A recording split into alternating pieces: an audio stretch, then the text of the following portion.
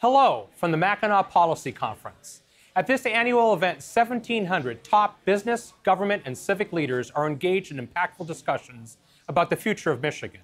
That's why I'm so pleased to partner with Detroit Public Television, which makes available to the public, both online and on your television set, the sessions of this conference. One of those sessions is tonight's gubernatorial debate. This debate will be unique. It's the first time the top polling candidates from both parties will share a stage in an actual debate format. Thank you for watching and for being part of this important conversation. Funding is provided by Masco Corporation Foundation, DTE Energy Foundation, and ITC.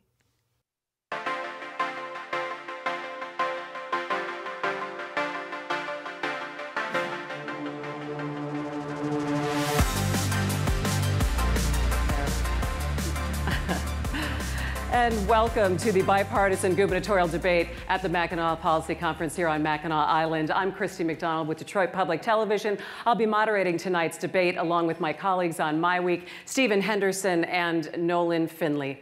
The candidates have agreed to our hour-long format. We will ask questions to groupings of candidates. Not all candidates will get to answer every question on every topic, and that is to make sure that we get to as many questions as possible tonight. They each have a minute to answer with a 30-second rebuttal. There will be closing statements at the end, and we will enforce the time rules. With that, let me introduce the candidates in alphabetical order by party, and please hold your applause until the end. Abdul Al-Sayed, Brian Calley, Sri Tenadar, Patrick Kolbeck, Gretchen Whitmer, and Bill Schuette.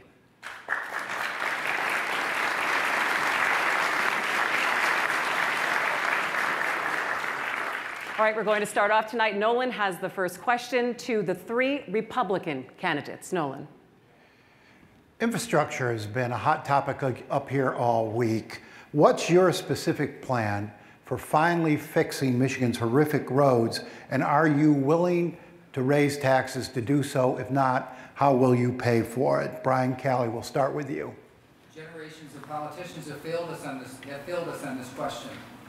We have just passed a $1.2 billion road funding plan that is rolling into place right now in our state. You're going to see more construction this year than maybe you've seen over the course of your entire life. But we're also paying off the debt that the previous administrations saddled us with. We're about halfway done paying it off. When we pay off the rest of it, there'll be an extra $200 million that goes into our roads each and every year. Once we're rebuilding roads like we can now, that's where the higher standards kick in. Things like road warranties and also integrated asset management, where we expect everybody who shares a right-of-way to get their work done at the same time so you don't tear up the roads over and over again. We're also embedding technology into our roads in order to engineer projects better and to make our roads work better for congestion for our citizens. We put all these things together and we'll have a better future for Michigan roads.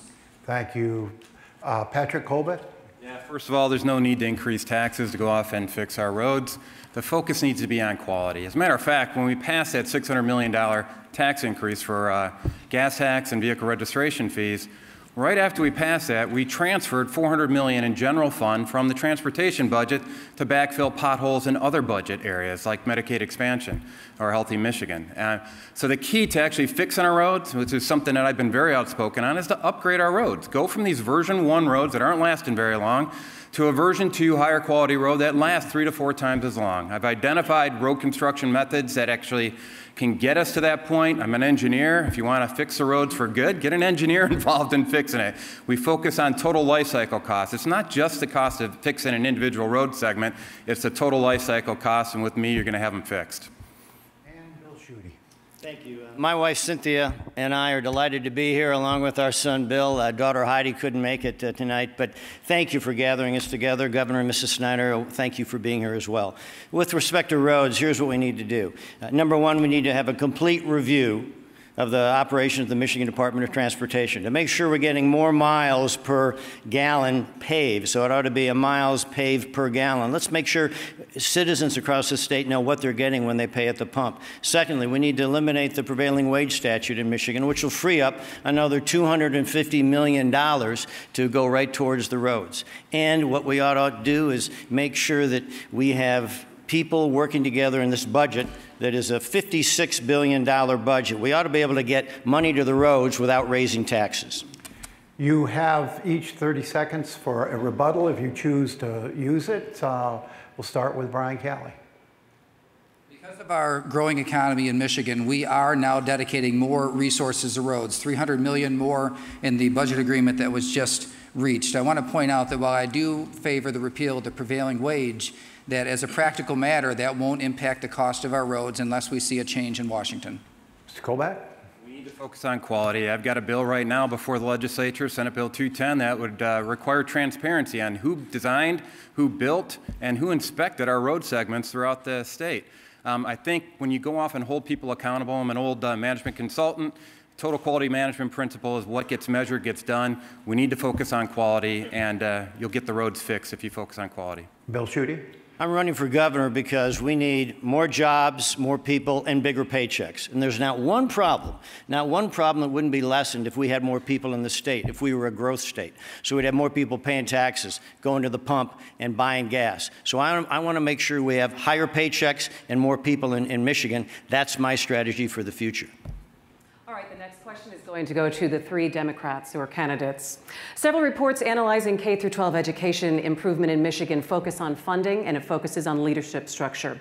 As governor, what priority is K-12 education? How would you change funding for schools and governance structure with the Department of Education? Abdul Al-Sayed, we'll start with you. It's been a long 7 years. Long 7 years where we have watched as this administration has disinvested in our public schools. We've watched as they've enacted a Betsy DeVos agenda where you see these corporate-backed charter schools come in, make a buck off of the money that we're supposed to pay in taxes, and it has left us with one of the worst education systems in the country. We've got a responsibility to stand up, and that means funding more equitably, and making sure that we're cutting out the profit margin that so many folks want to back, despite the fact that it hasn't worked for our schools. But let's be clear about something. If we want to be honest about how we're going to rebuild, we've got to make sure that we're holding corporations accountable. Because the money that we use to subsidize corporations over and over and over again has gone right to them when it should be going into our schools. This is possible, but we've got to make sure everybody pays their fair share. We've got to fund more equitably, and end this profit motive in public schools. Public school has to stay public. Shri Tanandar. I'm so glad to be here. Thank you for hosting this event. I want to be the education governor Michigan never had, because education is not just talking points for me. I grew up in poverty, and education was the ladder for my success, and that ladder is broken for too many Michiganders. I want to invest in education, in a future of our children very early with a universal pre-K early education.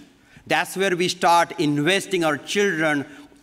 We have a grandson, 15 months old. We see how young children learn, and I will start that very early in their life. We need to invest in K-12. Certainly, we pay, $9,000 per pupil and $40,000 per prisoner. We need to respect our teachers, pay them well, and we need to focus on education. Gretchen Whitmer. Well, thank you. And I want to thank Detroit Public Television for having us in the chamber, and the three of you for moderating. You know, the key to a good job is a good education, and we are failing generations of kids in Michigan. The raids on the school aid fund started under a governor of my own party who I took on, because my biggest fear was that dollars would start getting pulled out of the school aid fund to backfill the general fund. And frankly, in the last 8 years, that's just exploded. $750 million is taken out of our kids' education and put into the general fund every single year. This was the state that people used to move to for opportunity, a great paying job that you could raise a family on and retire with dignity. You knew that no matter what community you moved into, your kids were going to get a top-notch public school education. We have to hold the line, and I've got a backbone of titanium, and I'm going to make sure that those education dollars go into educating our kids in Michigan. Rebuttal, Abdul Al-Sayed. Yeah, I want to talk specifics for a second. I've got a baby girl at home, and I want to send her to a public school. I got to inspect those schools in Detroit. I saw a dead mouse in the corner. Nobody should ever have to go to school in that circumstance. But I also think she should start school at 3, not 5, because she's the best learner she'll ever be at her youngest age. And it also means too many families are taking on too much debt to go to college. Every student that comes from a family earning less than $150,000 a year should graduate debt-free. We do those things, we make this the place that grows population, like the Attorney General said. That's what we have to do. Shri Tanandar, 30 seconds. I met 2 teachers from Farmington School District. I saw them paying money out of their own pocket, Judy and Rachel, and they're buying supplies at Office Max for their school project. And that's no way to run our education system. We need to provide the necessary funding we need so our schools will be safe. We have the enough support staff for our teachers to be able to teach and our students to be learned in a safe environment. Absolutely no guns in schools, no guns with teachers. Gretchen Whitmer. The pillars of a great education require a great teacher in the classroom. We have teachers in Michigan who are on food stamps. I want you to think about that for a minute. We have an attorney general who goes to court and says there's no constitutional right to literacy. I believe every child in this state has a birthright to a phenomenal public school education and a path to a high-wage job. Okay, the next question goes to Bill Schuette and Gretchen Whitmer. I'm going to talk about the economy. If you were elected governor, would you continue Michigan on its current economic course, or do you think we need to make drastic changes? And I'd like each of you to specifically address what you would do with regard to taxes.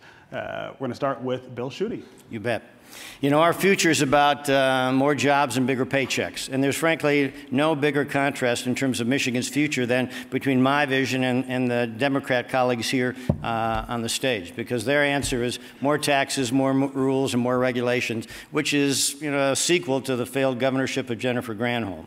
What I want to do is drive a stake through the legacy of the governorship of Jennifer Granholm, eliminate the income tax increase that's never been rolled back. It's cost Michigan taxpayers $8 billion. We need to cut auto insurance rates. We have the highest auto insurance rates in America.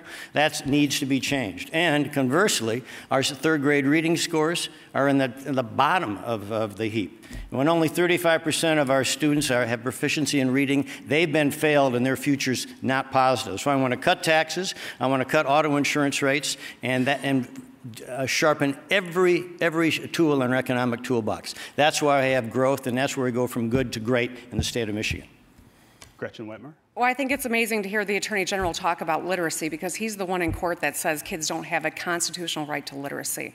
Now, if we want to make Michigan a place where our economy grows in a way that grows our family incomes, we got to fix the damn roads. We got to get serious about a 2-year talent investment. I'm not just taking positions like a lot of people. I have real plans that I've put on the table. I unrolled my jobs and economy plan 2 days ago, and you know what it surrounds? A 2-year talent investment, so every one of us has a path to a high-wage skill, a debt-free community college degree, or using that kind of investment toward the cost of a 4-year degree, or a path into the skilled trades. A jobs blitz. We could do a 52-week jobs blitz with the MEDC and get to work throwing shovels in the ground. These are the fundamentals that families in all 83 counties need their governor to fix. Rebuttal, Bill Schuette. You bet. You know, President Trump has cut taxes in America and means removing the production of the Ram truck from Mexico to Macomb. That's, you know, $1 billion investment, more jobs in Michigan. And that's one reason President Trump has endorsed my candidacy. He knows I'm going to cut taxes in Michigan like he's cut taxes in America.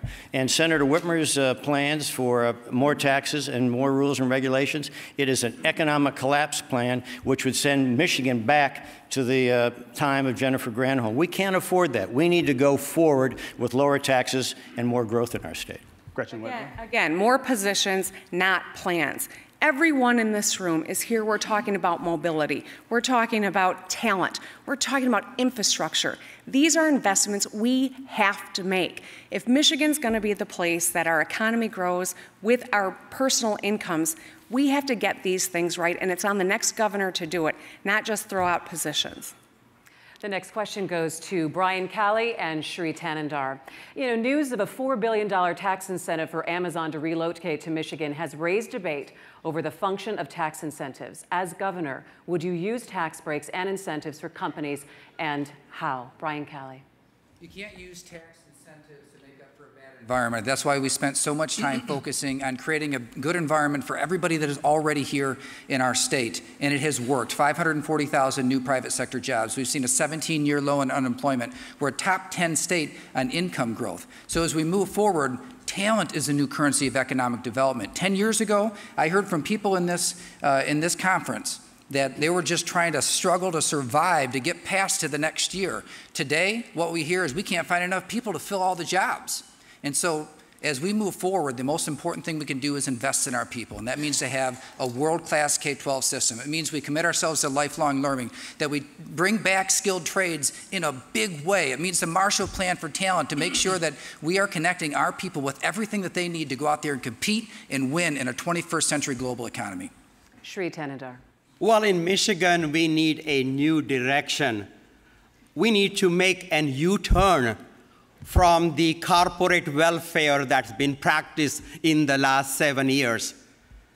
And what happened with Amazon is a wake-up call that this system of giving hundreds of millions of dollars to corporations is not working. This kind of a Band-Aid solution, trying to get a photo op for our politicians, not solving fundamental problems of Michigan.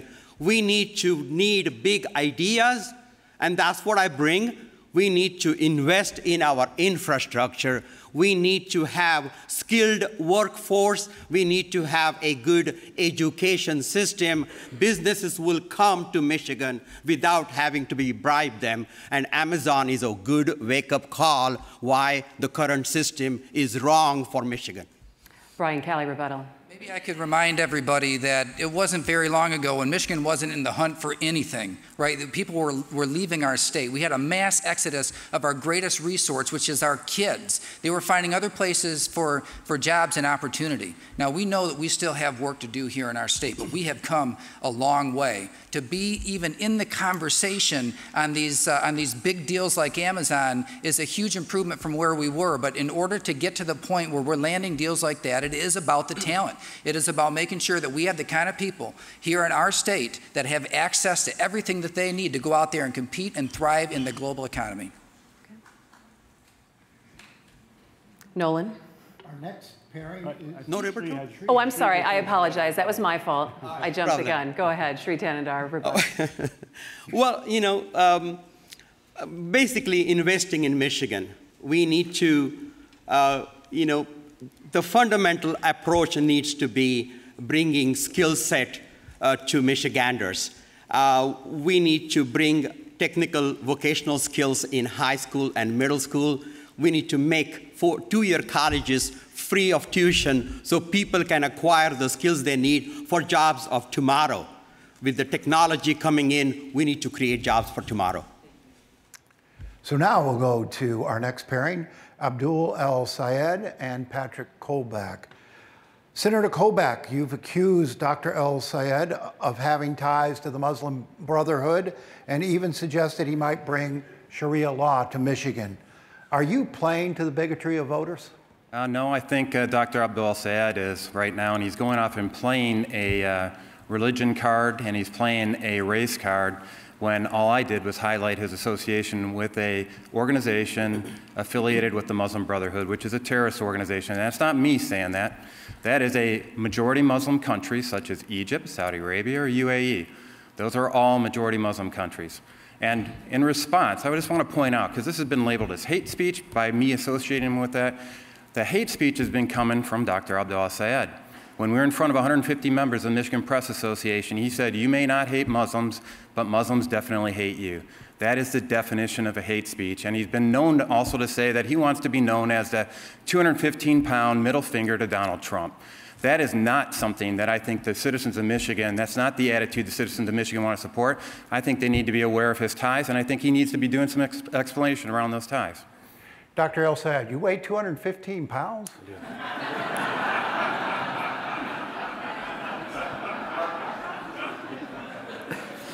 You wear it well. Thank you. Thank you. I was a high school linebacker, Nolan. I brought my Constitution with me. And I know I'm not allowed to use a prop, but the Constitution is not a prop. Fact is that this Constitution protects my right to pray as I choose to pray. and also protects my right to aspire to the highest ideal of citizenship. And every time we hear this, it speaks to a long history of people who look a little bit different than the senator, trying to do something that is perfectly within their rights and then having their very Americanness questioned. We've seen this before. But to be frank, it's a distraction, because at the end of the day, the kind of exclusionary language that we're hearing is exactly what's locking people out all over the state. An education system that's failed our kids in Detroit, the fact that we can't even give people water in that city, the fact that Flint got poisoned, 9,000 kids, and we're still worried about clean water. That kind of exclusionary thinking is exactly what's run government for too long. It's exactly what I'm standing up for. And as an American, I have that right. Senator Kobach, your rebuttal. Yeah, obviously he's very clever. He's trying to make it about religion. It's never been about religion, and he knows it. And he talks about the Constitution. He's also someone who proposes to have Michigan as a sanctuary state. I encourage him to read Article 6, Section 2, which is the supremacy clause in our U.S. Constitution. That talks about the fact that we've got supremacy for our federal laws, and sanctuary state essentially ignores that. Dr. El-Sayed? So, the way that racism works is that it's a distraction. And my colleagues got to talk a little bit about the economy, and I want to talk about that too. So let me tell you about what an inclusive economy looks like. An inclusive economy is one where every kid gets the opportunity to succeed. Doesn't matter who you are, who your parents are, where you were born, where you went to school, that you get the right to thrive. That you don't get poisoned because of where you grew up, that you get to get a great education independent of who you are. That's how we build a state that actually captures all of the things that all my colleagues talked about. We do that, we stop paying corporate subsidies, that's how we succeed in Michigan.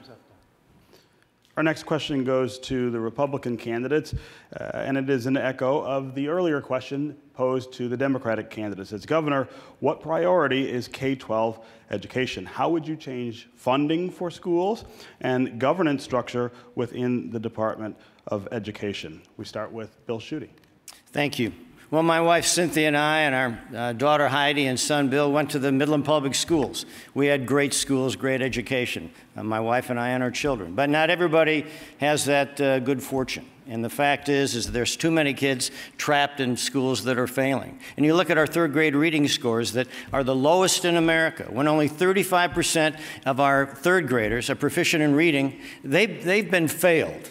And that means that an opportunity to look through a prism of opportunity and hope is pretty gloomy and dim. America's been described as a shining city on a hill, but if you can't read the directions to get there, if you can't spell opportunity, you're lost. And we need to grade our schools A through F. We need to provide grants for those higher performing schools to reward them. I believe in incentives. As governor, I'm going to have a literacy director smack dab in my office, a cabinet level position to enhance this serious issue of reading. And when I'm governor, Michigan's children will read. I'm going to build a reading foundation. Thank you. It's an important issue. Patrick Kolbeck. It is an important issue. And the first step is eliminating this top-down control of our education system by the federal government and also by the state government. We need to return our education back to the classroom and the parents and the teachers and the students. We need to eliminate Common Core standards. It was a failed experiment. As member of the Senate Education Policy, I kept asking for proof. Show me how this is actually going to improve the performance of our kids in school. I've never provided that proof until 2 years after I started asking for it.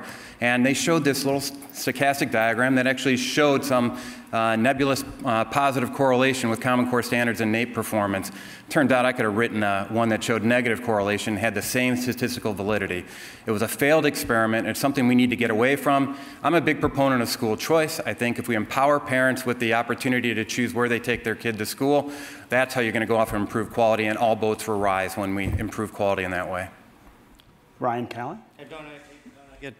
After he goes, then you'll get your rebuttal. Yep. Go ahead. Education is my #1 priority. And it's pre-K all the way through lifelong learning. We have to dispense with the notion that you ever get done with education. The world changes. It changes so fast. So we have to connect our people, give them the tools that they need to change with the world so they can go out there and compete and win in an increasingly global economy. But it starts early. If you want to have a good outcome, you have to have a good beginning. So that means making sure our kids start school ready to learn. If you want to know what I think about a good model for that, take a look at what we're doing at EduCare in Flint. Right? This is a model that I think is really important for helping kids that face all kinds of non-educational barriers to learning to get past that. And then it's about supporting our teachers. Teachers are heroes. We should be treating our teachers as heroes the same way we think as police officers and firefighters and people fighting for us overseas. The teachers are the heroes. We need to support them and giving them all the tools that they need to teach kids and help them overcome every single challenge, regardless of what it is, whatever is in the way of them learning. Now you. Okay, thank you. You know, here's the point. Education is so vitally important, and we need to also have apprenticeship enhancement, because not everyone needs to be a software engineer living in San Francisco. Rather, there are valued jobs and important jobs in the skilled trades. And Patrick's right about Common Core. I don't think we should have that. And I'm a big fan of charters, giving parents more choice and options where they want to have their child go to school. Patrick Colbeck. Hey, thank you very much. The reason I'm so opposed to top-down systems like Common Core is because it forces our teachers to focus on testing instead of actually going off and instructing our kids. Because you got to feed the monster upstream. You got to tell them how the students are performing so that they can report back and play this control game. That's why I'm an advocate of Enhanced Michigan Education Savings Program. It actually puts the parents in control of how their education dollars are spent. That's the way we need to proceed as a state. Brian Kelly. We need to dispense with the notion that we have to pick between trades and academics. This is really important for our economy because accountants need plumbers and plumbers need accountants. And so you can use the trades to teach the academics in real-world ways where the academics stick more. I mean, this is a great opportunity in front of us. We need to innovate in the classroom to make that happen. I also want to point out I'm the only candidate on this stage that has a plan specifically for special education, because every single kid, including those with disabilities, is entitled to an education. All right, the next question will be for the Democratic candidates, and it'll be a flip of what the Republicans first answered when we started the debate tonight. So, what is your specific plan to finally repairing Michigan's roads, and are you willing to raise taxes to do it? If not, where is the money coming from? And we're going to start with Gretchen Whitmer. Well, thank you. I'm glad for this question. I'll tell you, I have traveled all 83 counties as a candidate for governor, and that is no small task. I've put tens of thousands of miles on my Ford Expedition and replaced 2 windshields in the process. But here's the thing. You can drive with a cracked windshield. You cannot drive with a busted rim. I have met so many people in our state who've been sidelined by a pothole that cost them $800 that could have been money for rent, could have been money toward a family vacation or a kid's education. Here's the thing. We have to get serious about fixing infrastructure in Michigan. It's time to fix the dam roads, but infrastructure includes the water pipes underneath the ground, connecting everyone to broadband. If we want to have the edge in mobility, we can't have gravel roads. We've got to be connected. And so I put an infrastructure plan on the table that is a $3 billion investment. It is real, and we can get it done. We must get it done, because we're all paying to fix our cars where we should be paying to fix the roads. Shri Tanandar. Well, definitely, yes. We need to invest in infrastructure. I think the estimate is somewhere around $4 to $6 billion. My tax plan would be a graduated tax plan, where I would be making sure that the rich, the ultra-rich, and the corporations pay their fair share. That means I will be the only gubernatorial candidate in the history of the United States that want to raise taxes on himself. So I will give a tax break for any family that makes $50,000 or less. They will be exempt from state income tax. However, the corporations and people making over $200,000, which is everybody here, will pay a little more taxes. Because, you know, the last governor wanted to run this state like a business. I want to run this state like a family. We are one big family. We need to chip in to make it helpful to the ones that need help. Abdul Al-Sayed. Again, it's been 7 long years. I heard the Republicans talking about how they're just now getting to fixing the infrastructure. After what, 9,000 kids get poisoned in Flint? While our roads have never been worse? While our schools are literally crumbling and mold is growing out of the gym? We've got to start doing this now. Our state is literally crumbling. If you want to talk about an economic plan that works, start building the places where people are being asked to build themselves business. Because the big businesses here who keep getting the tax breaks, they're not the ones doing it. They're offshoring, automating our jobs. We've got to start thinking about how we actually build the means of small business, and that requires infrastructure. Now let's talk about how we do it. We've got a plan for a pure Michigan infrastructure bank. That infrastructure bank allows us to invest more, allows us to invest over time, and allows us to think through projects that include things like our schools and include things like moving our energy infrastructure to 100% renewable, things that don't usually get talked about because we're so busy talking about the damn roads. So let's think about what a big fix looks like. Let's make that investment. Let's do it smart, and let's get it done. All right, let's go to our rebuttals. Gretchen Whitmer. I'll just say, every day on the road, there's someone that tells me a story that puts a finer point on what this is all about. I spoke to a mom who was visiting her child in the Detroit Children's Hospital, driving in from Flint every day. She hit a pothole that cost her $800 to fix her car. It was time away from her sick child. She had to call on family to help her pay the bill in order to hustle home and take care of the rest of the family. It is time for us to fix the damn roads, to make sure every community has clean water and that we get connected to broadband so we can maintain an edge in mobility. I have a plan to get it done. Rebuttal, Shri Tanadar. Well, when I was growing up in India, my family fell into dire poverty, and I saw my mother raise 4 girls, 2 boys, and my dad. And I've seen her a strong woman. I respect her, and I respect her for what I learned from her. I learned from her how to never give up, how to stand for your rights, make a plan, and provide leadership. And that's what I would do when I'm in Lansing. Work with the Democrats for sure, but also work with the Senate, possibly Republican, to make our infrastructure top-notch. Abdul Al-Sayed, rebuttal. Your time starts now. Thank you. Look, when we talk about why these things don't get done, I want us to think about what we're doing in this room right now. You got lobbyists from big corporations. They're paying off politicians, almost everybody else on this stage, to make sure that they keep getting their tax cuts and that we don't have the money to invest. If we're serious about building Michigan, if we're serious about building small business and attracting and growing our talent, then we've got to stop with that. Everybody has to pay their fair share. Let's stand up and say everybody's rate's the same, and if you make a lot of money, maybe you should pay a little bit more. That's how we build the infrastructure that we need, and we can't get it done without the money. Now let's go to Bill Schuette and Abdul El-Sayed. Governor Snyder expanded Medicaid under the Affordable Care Act. Republicans now want to add a work requirement. Is it appropriate to ask Medicaid recipients to get a job, and can you sustain this program for the long term? Let's start with Bill Schuette.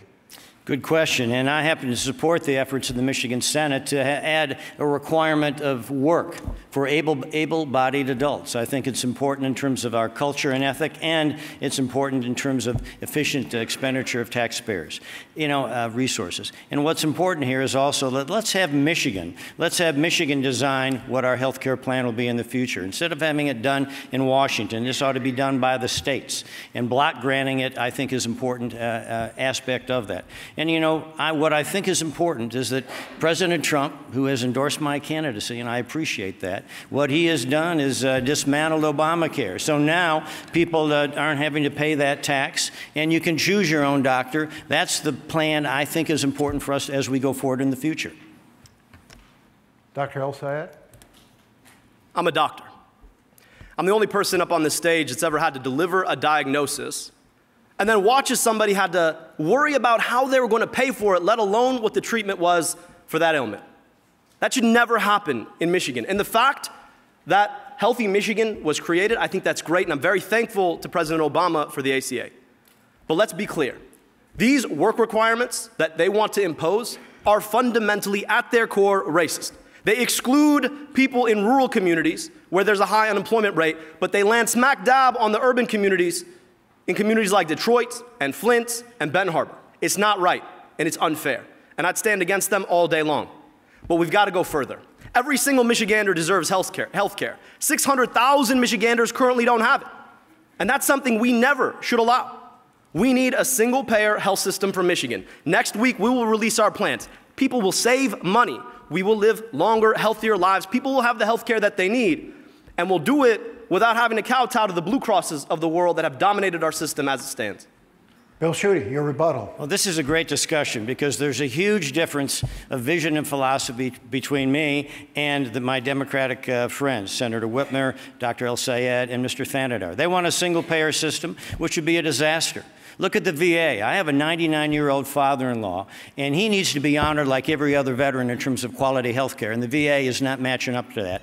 And you look at the plans that my Democrat colleagues have, it is more taxes, more rules. It is a sequel to the Jennifer Granholm failed governorship, and we would be going downhill, not enough jobs, and we would not compete with other states across America. Abdul El-Sayed? We do have a different vision. After all, Donald Trump has endorsed your candidacy. Fact is, when I walk to the river from our offices, I can see a place where they pay less, they live longer, and they're happier with their health care. And the fact that we don't have that in Michigan means that 600,000 people don't get the care they need. God bless your father. But the fact is, he probably pays way too much in prescription drugs because we've allowed those drug companies to lobby so that we charge our seniors more than almost any other society in the world. Time's up. I want to help them out. Time's up. The next question goes to Brian Calley and Gretchen Whitmer. What is this state's long-term obligation to the citizens of the city of Flint, and how do we fulfill that obligation? We start with Gretchen. Okay, well, let's start with the Emergency Management Act. You know, when Governor Snyder and the Republicans pushed the Emergency Management Act through, I was the top Democrat in office, and I was fighting them on it. I was worried about the consequences of stripping a community of self-governance. And we have seen the people of Flint pay the most dire price for failed government on every level. Children brushed their teeth with poison for 2.5 years before anyone in their state government did a darn thing about it. Many families in Flint still do not have access to clean water, and frankly, I was appalled when just a few weeks ago, Nestle got authority to pull 60% more water out of the ground, and the people of Flint were cut off from bottled water. I worked with the Teamsters and the UAW and went to Flint and passed out bottled water to help people. But that's not enough. We have a long-term need to fulfill and support the children of Flint. They are going to have lifetime consequences that are already manifesting themselves in lack of attention and in our schools. Yeah. Brian? I want to first point out that Detroit would still be in a position of insolvency and bankruptcy if it wasn't for the Emergency Manager Act. When it comes to what happened in Flint, we have a stark contrast here between me and, frankly, everybody else on this stage. Do you want the type of leadership at a time of crisis that will point fingers and look backward and argue about it? Or do you want somebody who will move there, be on the ground with people working shoulder to shoulder, not for photo ops, right? Not for just a few hours, but to literally be there so much. In 2016, I worked in Flint so much that I paid the Flint City income tax. That was my place of work. And it wasn't just infrastructure, although it included infrastructure. It was healthcare, and it was education, it was economic development and nutrition. I mean, that's the type of leadership that we need in the time of a crisis. Flint is the easiest city in the world to fall in love with. It is an amazing place. I will see the work through. Gretchen. You know, the Lieutenant Governor's right. We need to look forward. But you know what? You can't learn anything if you don't look back and look at the mistakes that happened. The most dire consequences have been paid by families. I think about the children and parents of Flint every time I turn on the tap. You understand that there are kids who will pay a lifetime consequence for the failure of our Attorney General and our Governor's office and our legislature making decisions based on dollars and cents on a balance sheet and not what it meant to people's lives. Brian. I could point back to 40 years or 50 years worth of failure in the city of Flint when it comes to leadership and making the things happen that need to happen in order to create a great life for people. But the fact of the matter is that we need to be looking forward on what happens there today. And Flint is on a roll right now with things like Educare that has been launched in that city, will change the face of early childhood education in Michigan, like the Capitol Theater Project, like the Ferris wheel, like Lear adding hundreds of new jobs in Flint. Flint is on a roll. It is an amazing place. And again, I will see the work through. This next question is for Patrick Colbeck, and we please remind the audience we're going to keep moving, so please hold your applause till the end. Questions for Patrick Colbeck and Sri Tanandar. Great Lakes are a precious resource. Two concerns: the Line 5 pipeline in the Straits of Mackinac and the recent increase in water withdrawals granted to Nestle. As governor, would you push for policy to shut down Line 5 and change water withdrawal amounts? Why or why not? We're going to start with Patrick Colbeck. Okay, the thing that we need to do and need to focus on when it comes to Line 5 is what's the most reliable way to get fluids and gas from point A to point B. And as an engineer who's actually done failure modes and effects analyses, I know for a fact that the most reliable way of doing that is via pipes. And so you could go off and put trucks up there, you could put freighters up there. They're all more likely to have a spill to harm our environment than putting a pipeline. Now, having said that, we want to make sure that that pipeline is maintained. And so I want to make sure that we take care of that. When it comes to Nestle, I believe that we have a good neighbor policy we need to put in place. So we make sure that if they're drawing down water, they got to make sure they're not impacting any of their neighbors around there to the point where they start impacting them and lowering the water levels in nearby rivers. Then they need to be held accountable and say, stop, guys. But I think we also need to point out the quality of water that we're getting from the Great Lakes Water Authority. And we've got a case here where feeder number 3 is shut down and it's backed up sewage into people's homes, and it led to a hepatitis A outbreak under the watch of Dr. Abdul El-Sayed, I may add. And that's something that was just a bureaucratic oversight. Okay, Sri Tanandar, I want to remind our candidates we're not to attack someone that we are not debating at this time with this certain question. Sri Tanandar. Well, Michigan cannot afford another Flint-like disaster. If Enbridge Line 5 breaks, it's going to cost $6.3 billion to fix that problem. We cannot take that risk. I'm a scientist. I've seen photographs of the coating that has gone bad on these lines. We must shut down Enbridge Line 5 immediately. They have broken their easement with Michigan. We have every right to do that we must enact immediately. We are sitting on world supply of 21% of fresh water. We are stewards of Great Lakes. We need to protect our Great Lakes for ourselves and for our grandchildren. We need to not allow Nestle or corporations take advantage of it, steal our water. I will stop that. I will keep Michigan water in Michigan. Thank you. Patrick Colbeck, rebuttal. Yeah, obviously, our waterways are extremely important. I come from a family of fishermen. My grandpa used to take me out fishing by Pesh Island when I was knee-high to a grasshopper. And I grew up canoeing the waterways of Michigan. I love our natural beauty that's out there, and we're not going to do anything that's going to compromise that. We have to be rational when it comes to our policies, and I have an engineering perspective on that to make sure we do what's best for the people of Michigan. Sri Tanandar, rebuttal. Well, I want to put pure back into pure Michigan. You know, we need to hold corporations accountable.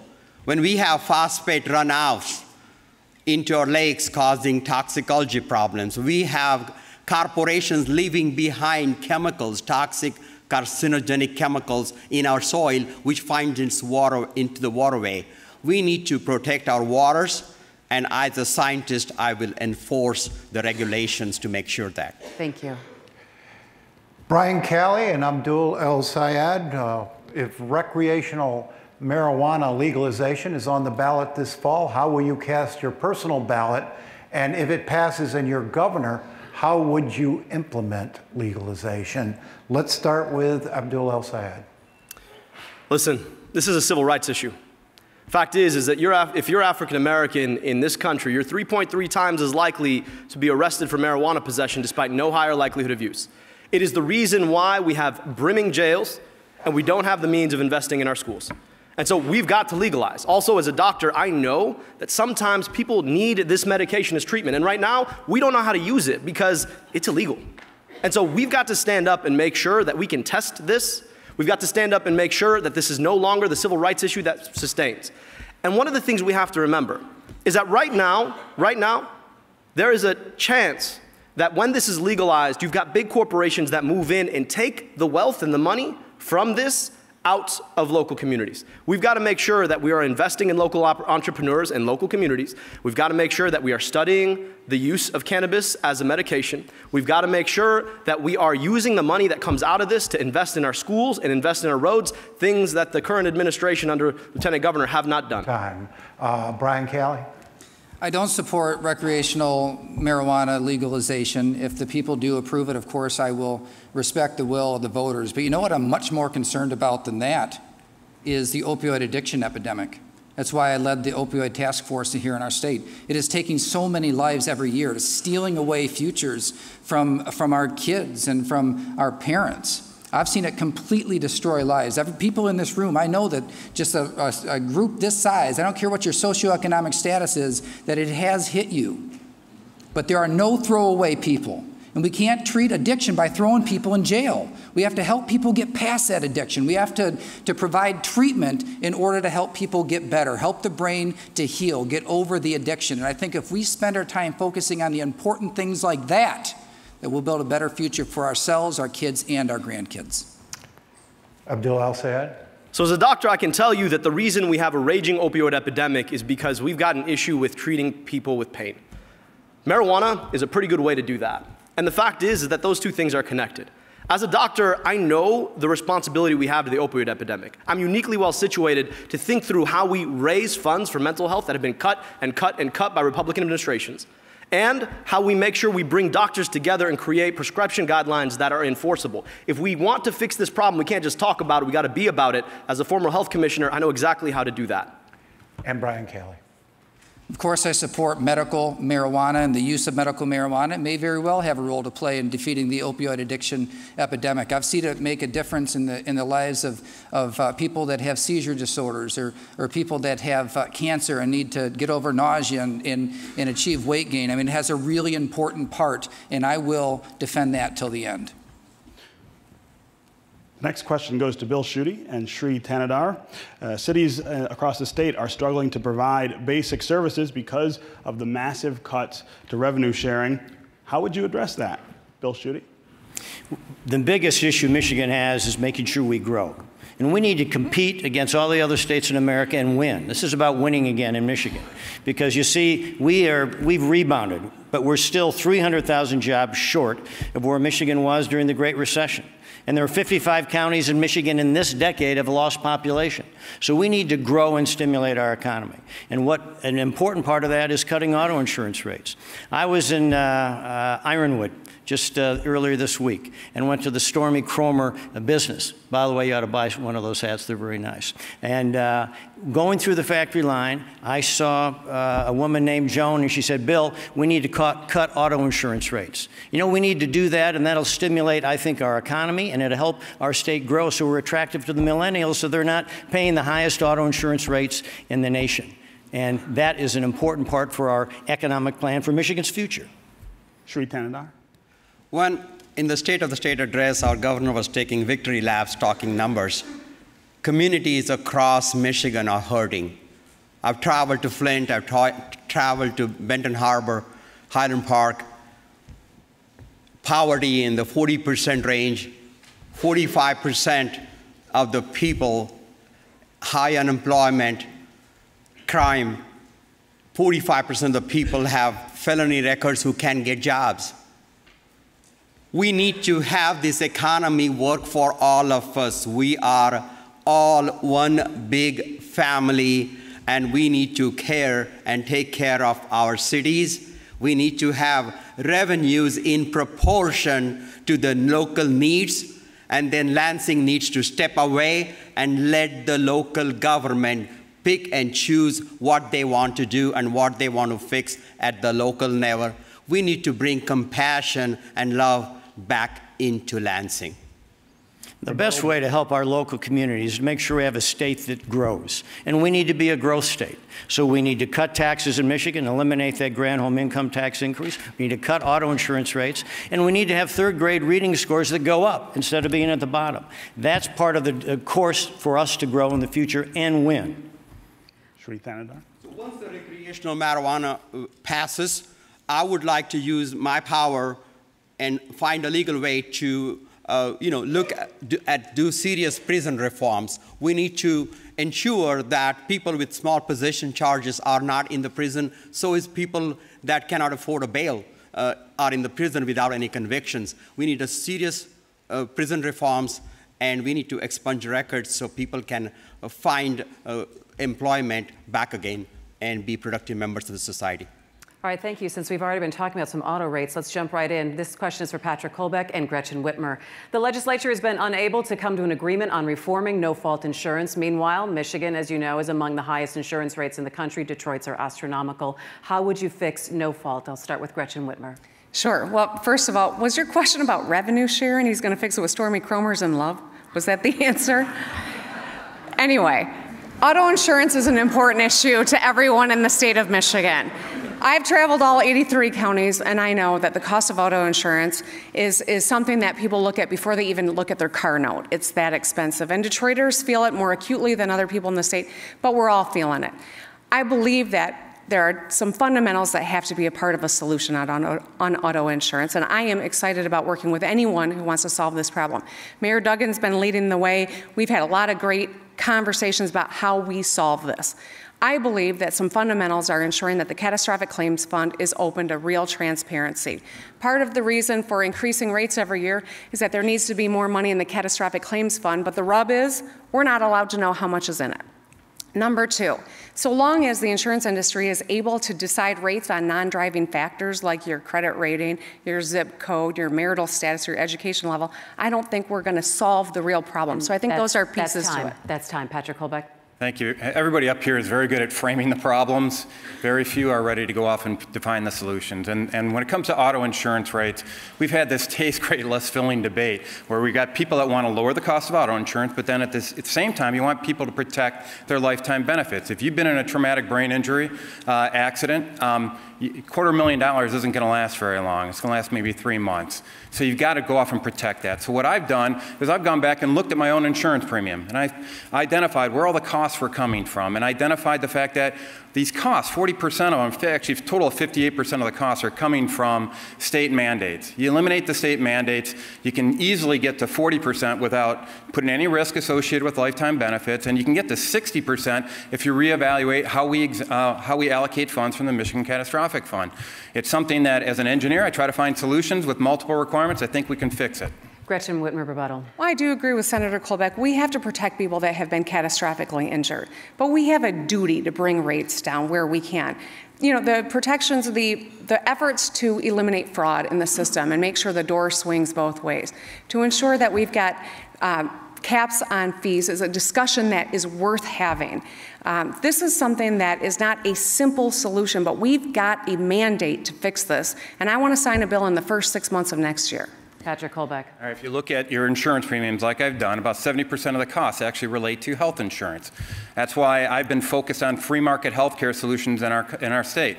If you can lower the cost of delivering good quality health care by eliminating certificate of need, by going off and promoting my direct primary care approach to health care, which has been nationally recognized, not just recognized at state level by Forbes.com and by Heritage Foundation and numerous other organizations, that's what we can do to turn Michigan into the center of a free market health care revolution. That will lower our auto insurance costs as well. All right, well, we have moved through this hour pretty quickly. It is time now for our closing statements, and we are going to go in alphabetical order by party again as how you were introduced. So we will start with Abdul Al-Sayed.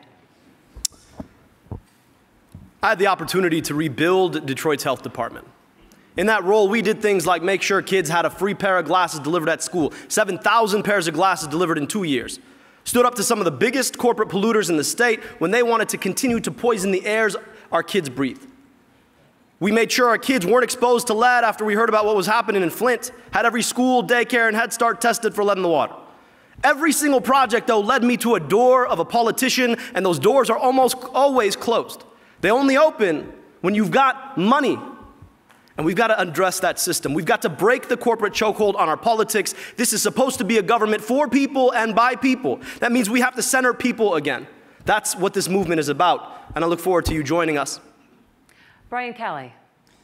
Our state has come so far in the last 8 years under the leadership of Governor Snyder and I. And by the way, I want to point out that I do have the endorsement of Governor Snyder.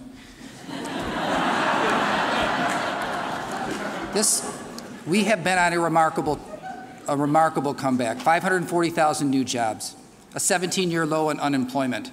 We are a top 10 income growth state during that time. Before, our biggest problem was not enough jobs. Today, the biggest problem that we face in our state in the way of further economic growth, and Michigan being a bigger growth state, is that we don't have enough people to fill all the jobs that are being created. That's why I'm focusing on education, on talent workforce development, on the Marshall Plan for talent, on social service reform, getting people back to work instead of just sustaining them in a place of dependency. It's about fixing our roads and auto insurance reform, and I will deliver as your governor. Shri Tanandar. 40 years ago, I immigrated to the United States, got a PhD in chemistry. As an entrepreneur, created hundreds of jobs all across America. Imagine 4 years from now, we meet here again. As Michigan's governor, I tell you, we have taken our education to the top 10. We have fixed Michigan's crumbling infrastructure, and we have hundreds of thousands of skilled workers ready for a job for tomorrow. Michigan needs a difference. And will it matter when I tell you that where I was born, how I look, or my accent? I will make a difference in Michigan. I need your support. I need your vote on August 7th and November 6th. Thank you. Thank you. Patrick Kolbeck. Serving as governor is about leadership. And President Reagan once asked us to paint in bold colors, not pale pastels. And he used to be a Democrat, by the way. And that's exactly what I'll do as your next governor. I talk about principled solutions because I've got principled solutions. Those principled solutions have earned the endorsement of automotive legend Bob Lutz because I tackle complex problems with innovation. I've earned the endorsement of David Littman, former chief economist of Comerica Bank, because I look at the expense side of the equation, not just the revenue side. I've earned the endorsement of Senator Ted Cruz because I'm not afraid to take principled stands. And I've earned the endorsement of Catherine Engelbrecht, a True the Vote, because I helped reform and identify 31 counts of voter fraud in our last election. And that's what her passion is about. We need principled solutions. I encourage you to vote for me for governor. Thank you. Gretchen Whitmer. I'm Gretchen Whitmer, and I'm running for governor because I love the state of Michigan. You know, I look around at the Michigan that my kids are growing up in, and I know we deserve better. We're going to fix the damn roads, and we're going to make sure every child in this state has a great education that leads them on the path to a high-wage skill. And I crossed the aisle to work with Rick Snyder to deliver health care to 680,000 people in this state. I'm ready to go to work for the people of this state. Everyone on this stage has positions. I have plans. I want to make this the Michigan that our kids stay in and make their lives in, that our families can thrive in, and that other people come to for opportunity. Every Michigander deserves a governor who works just as hard as they do. I'm ready to get to work. Thank you. Thank you. That's time. Bill Schuette. Thank you. Michigan's future is about more jobs and bigger paychecks, and I intend to be Michigan's jobs governor. We need to cut taxes in Michigan like President Trump has cut taxes across America because tax cuts mean more jobs. We need to cut auto insurance rates because they're the highest in America. That needs to change. Our third grade reading scores are the lowest in the land. When I'm governor, Michigan's children will read. And elections are about choices. Who has the experience, energy, and skill set to serve as Michigan's next CEO? And it's about, are we going forward or going backwards? We're not going backwards. We can't afford a sequel to the failed governorship of Jennifer Granholm. We're going forward. We're going from good to great. We're going to win again. And I sure need your vote. Thank you. And thanks to all of our candidates. How about a round of applause for them? Thank you so much for watching. Thanks to the Detroit Regional Chamber, Nolan Finley, Stephen Henderson. For all of us at Detroit Public TV, good night. This broadcast was made possible in partnership with WKAR.